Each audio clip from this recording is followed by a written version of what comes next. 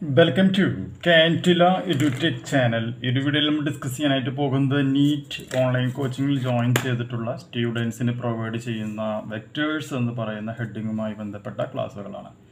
Kerala Thrissur city home tuition NEET physics, NEET chemistry class WhatsApp number +91 74 97 14 19 എന്ന് പറയുന്ന നമ്പറിലേക്ക് message ചെയ്യുക. വീട്ടിൽ വന്നിട്ട് ക്ലാസ്സുകൾ എടുത്ത് തരുന്നതായിരിക്കും. അപ്പോൾ നമ്മൾ ഇനി പഠിക്കാനായിട്ട് പോകുന്നത് vector addition when vectors are in terms of rectangular components എന്ന് പറയുന്ന ഹെഡിങ്ങുമായി ബന്ധപ്പെട്ട് വരുന്ന വീഡിയോ ക്ലാസ് ആണ്. വളരെ ഇമ്പോർട്ടൻ്റ് ആയിട്ടുള്ള ടോപ്പിക്കാണ്. പരീക്ഷയ്ക്ക് നമുക്ക് ഇത് വെച്ചുകൊണ്ട് ഒരുപാട് ക്വസ്റ്റ്യൻസ് ചെയ്യേണ്ടതായിട്ട് വരും. +1 +2 അപ്പോൾ അതുകൊണ്ടാണ് ഇതിൻ്റെ ബേസ് നല്ല രീതിയിൽ പഠിച്ചിരിക്കണമെന്ന് പറയാനുള്ള കാരണം. ഇപ്പോൾ ഒരു സിറ്റുവേഷൻ നമുക്കിവിടെ നോക്കാം. സിറ്റുവേഷൻ എന്ന് പറഞ്ഞാൽ ഇതാണ്. നമ്മുടെ കയ്യിലിപ്പോൾ 2 വെക്റ്റേഴ്സ് ഉണ്ട്. ആ വെക്റ്റേഴ്സ് എന്ന് പറയുന്നത് ഒരു XY പ്ലെയിനിൽ ആണ് എന്ന് വിചാരിക്കുക. അപ്പോൾ XY പ്ലെയിൻ എന്ന് പറഞ്ഞാൽ അത് ഉദ്ദേശിക്കുന്നത് എന്താണ്? നമ്മുടെ ഗ്രാഫ് തന്നെയാണ്. അതിനൊരു X കോർഡിനേറ്റ് ഉണ്ടായിരിക്കും, അതുപോലെ തന്നെ ഒരു Y കോർഡിനേറ്റും നമുക്കിവിടെ അവൈലബിൾ ആയിരിക്കും. അപ്പോൾ ഇത് നോക്കുക, ഇത് എന്ന് പറയുന്നത് എൻ്റെ X കോർഡിനേറ്റ് ആണ്, ഇത് എന്ന് പറയുന്നത് എൻ്റെ Y കോർഡിനേറ്റാണ്.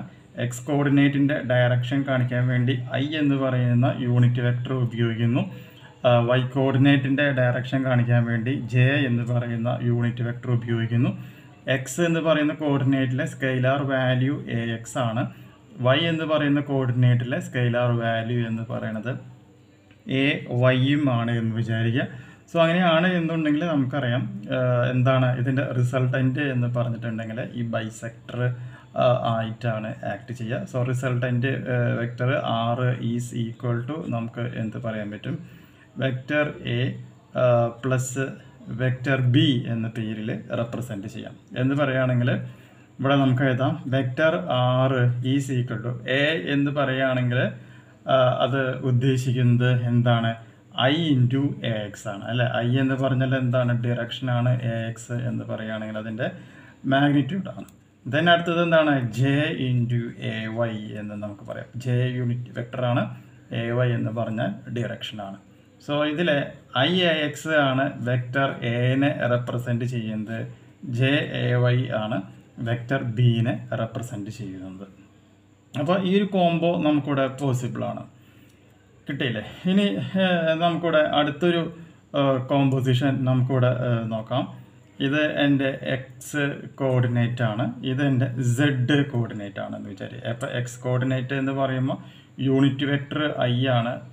Z കോർഡിനേറ്റ് എന്ന് പറയുമ്പോൾ യൂണിറ്റ് വെക്ടർ എന്ന് പറഞ്ഞാൽ K ആണ്. സോ ഇവിടുത്തെ മാഗ്നിറ്റ്യൂഡ് അല്ലെങ്കിൽ സ്കെയിലാർ വാല്യൂ AX ആണ്, ഇവിടുത്തെ മാഗ്നിറ്റ്യൂഡ് വാല്യൂ AY ആണ്. സോ റിസൾട്ടൻ്റ് വാല്യൂ R നമുക്കിവിടെ ഫൈൻഡ് ഔട്ട് ചെയ്യണം. സോ അങ്ങനെയാണെന്നുണ്ടെങ്കിൽ R ഈക്വൽ ടു വെക്ടറല്ല വേണ്ടത്. അപ്പോൾ I ഇൻറ്റു AX നേരത്തെ ചെയ്ത പോലെ തന്നെ I into AX plus J into AY. ഇത് ക്യാപിറ്റൽ AYയോ സ്മോൾ ലെറ്റർ AYയോ അതൊരു വിഷയമുള്ള കേസല്ല. നമുക്കപ്പോൾ ഈ ഒരു ഫോർമാറ്റിൽ ഇത് എഴുതാനായിട്ട് പറ്റും. ഇനി അടുത്തൊരു കേസ് നോക്കാം. നമ്മളിത് ഇതുപോലെ തന്നെ ഇത് മാർക്ക് ചെയ്യാണ്. ഇത് എന്ന് പറയുന്നത് Z കോർഡിനേറ്റ് ആണ്, ഇത് എന്ന് പറയുന്നത് Y കോർഡിനേറ്റ് ആണ്. Z കോർഡിനേറ്റ് എന്ന് പറയുമ്പോൾ K വെക്ടർ, മാഗ്നിറ്റ്യൂഡ് എന്ന് പറഞ്ഞാൽ AZ ആണ്.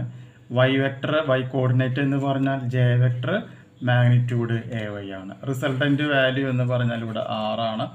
സോ R ഈക്വൽ ടു നമുക്ക് എന്ത് പറയാൻ പറ്റും? K into AZ plus J into AY എന്ന് നമുക്ക് പറയാനായിട്ട് പറ്റും. അപ്പോൾ ഏതാണ് കോർഡിനേറ്റ്, ആ കോർഡിനേറ്റിനനുസരിച്ചിട്ട് നമുക്കത് സമ്മ് ചെയ്ത് എഴുതുവാനായിട്ട് സാധിക്കും എന്നുള്ളത് മനസ്സിലായി. കിട്ടിയില്ലേ? ഇനിയിപ്പോൾ നമ്മളിനി ചെയ്യാൻ പോണത് ഇപ്പോൾ R വെക്ടർ എന്നുള്ള ഈ കോൺസെപ്റ്റിന് ശേഷം നമ്മളിനി ആഡിങ് പഠിക്കാൻ പോകണം. 2 R വെക്ടറുകൾ ഇപ്പോൾ എൻ്റെ കയ്യിലുണ്ട് എന്ന് വിചാരിക്കുക. ഓക്കെ, അതായത് ഒന്നാമത്തെ R1 എന്ന് പറയുന്നൊരു വെക്ടറിൻ്റെ വാല്യൂ എന്ന് പറയുന്നത് I into AX 1 then J into AY 1 ആണെന്ന് വിചാരിക്കുക. അതുപോലെ തന്നെ എൻ്റെ വേറൊരു റിസൾട്ടൻ്റ് വെക്ടറാണ് R2. അതിൻ്റെ വാല്യൂ എന്ന് പറയുന്നത് I cap into AX2 plus J into AY2 ആണ് എന്ന് വിചാരിക്കുക. ഇത് രണ്ടും കൂടി കൂട്ടണം. ഒന്നും ചെയ്യേണ്ട ആവശ്യമില്ല. ജസ്റ്റ് നമ്മൾ എന്ത് ചെയ്താൽ മതി, vector R is equal to R1 plus R2 എന്നുള്ളതാണ് ഇതിൻ്റെ കണ്ടീഷനായിട്ട് നമുക്ക് വരിക.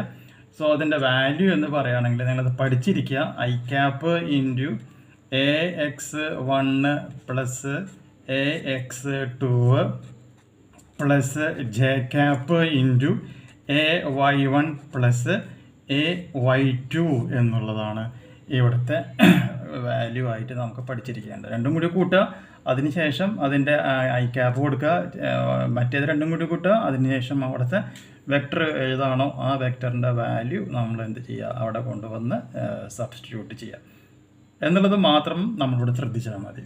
ഓക്കെ, പ്രോബ്ലം ചെയ്യുമ്പോൾ ഞാൻ കൂടുതലായിട്ട് ഐഡിയാസ് പറഞ്ഞുതരാം. ഇനിയിപ്പോൾ ഒരു സിറ്റുവേഷൻ ഇപ്പോൾ ഇങ്ങനെ വരികയാണ് എന്ന് വിചാരിക്കുക. R1 equal to I into, ഇപ്പോൾ ഞാൻ വേറൊരു മെത്തേഡിൽ എഴുതുകയാണ്, AX plus J into AY എന്ന് എഴുതി. ഓക്കെ, ഇനി അടുത്ത സിറ്റുവേഷനിൽ R2 എന്ന് പറയുന്ന value I into BX plus J into BY ഇങ്ങനെയും എഴുതാം. അപ്പോൾ എല്ലാവരുടെയും AX തന്നെ വേണമെന്നില്ല, ഈ ഒരു ഫോർമാറ്റിലും എഴുതാനായിട്ട് പറ്റും.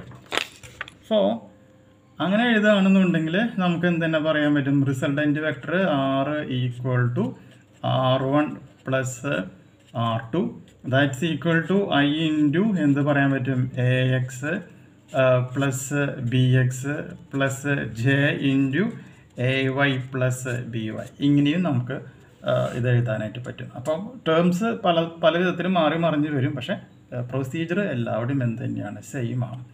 ഇനി മൂന്നാമത്തെ ഒരു കണ്ടീഷൻ നോക്കാം.